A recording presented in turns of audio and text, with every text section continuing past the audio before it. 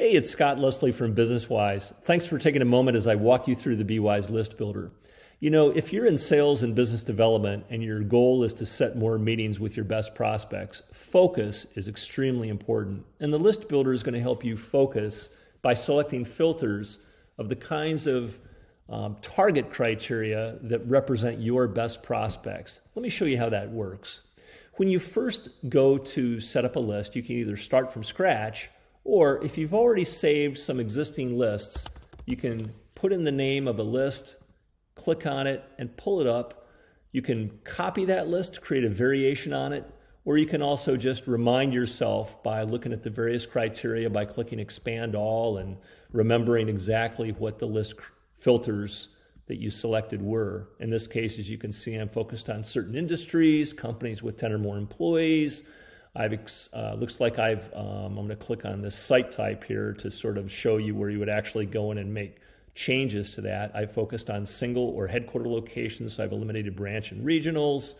As you can see, I've also focused on not calling on companies that are in retail or residential space or companies that don't have any office space that operate entirely virtually.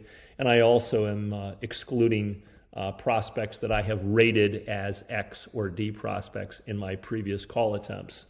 So once you're satisfied with your list filters, you can review your list to take a quick look at the counts, get a little idea of the breakdown. We've also got a pivot table function over here for you to be able to, really get a broad overview of your target criteria.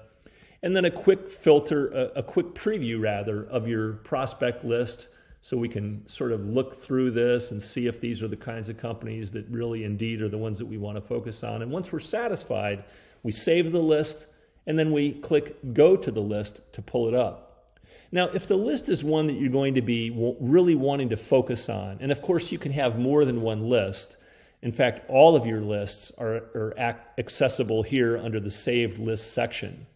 And you can, of course, go in here and type in a keyword. You can also type in like your name to see all of your saved lists, etc.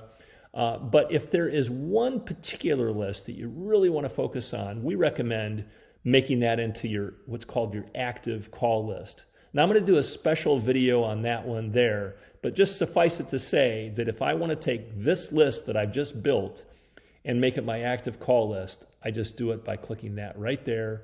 And then it's going to set it so that each time I log in, it's right here and waiting for me. And I can start making calls. So just a quick review. When you're ready to build a new list, go back to Build Edit List and click the Start button. And again, don't forget, you can copy a pre-existing list so you don't have to start every new list from scratch. But do be aware that you've got a whole variety of things to filter by, including these firmographic criteria, employee size, industry, revenue, etc., geographic criteria, zip code, county, even building name or radius. Real estate, you have the ability to filter by the type of building, whether somebody is a building owner or a tenant, when their lease expires, their square footage. Static lists, those are going to be lists that you manually create and select, or campaign lists. So these can be filtered against another list. Target contacts, when you want to select by business title. We've got some very nice capabilities in here so that if you want to find everybody with the word chief in their title, you can do things like that and pull them all up. If you decide that you don't want certain titles, you can click to delete until you're satisfied and click OK. Custom fields. Don't forget, you've got the ability to put in your own custom fields into the system. If you're in the banking business and you want to record as you discover that somebody is with the competition, you'll be able to flag that and filter by that. Let's see what else down here. If you've got your own spreadsheet and you want to, let's say you have a spreadsheet of all of your customers and you want to exclude those from your drip marketing or your automated email prospecting campaigns, you can click on here and you can exclude certain companies based upon their domain. And then finally, BWise, don't forget, is constantly adding firms and adding contacts. And this capability down here allows you to filter any list based upon the date that a particular company was added to the database. And we're updating data daily. Hope this quick overview video helps. Don't forget, you can always sign up for one of our free training sessions right here for more information, or you can request personal help with anything that you need, and we'll be more than happy to get back with you as quickly as possible.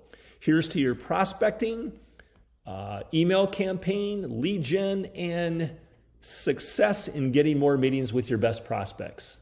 That's all for now, folks. Thanks.